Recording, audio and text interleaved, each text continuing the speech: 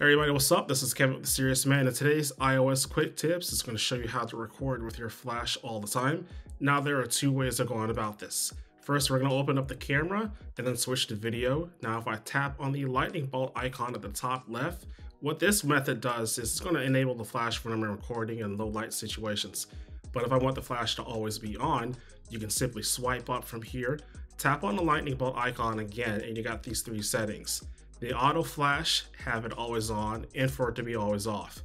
What I want for it to do is be always on, so I'm going to tap on, and as you can see, the flash is on, even when I'm recording. So, if you guys enjoyed this tip, be sure to give it a like, send it to your friends, and follow the Serious Man for more iOS related tips and tricks.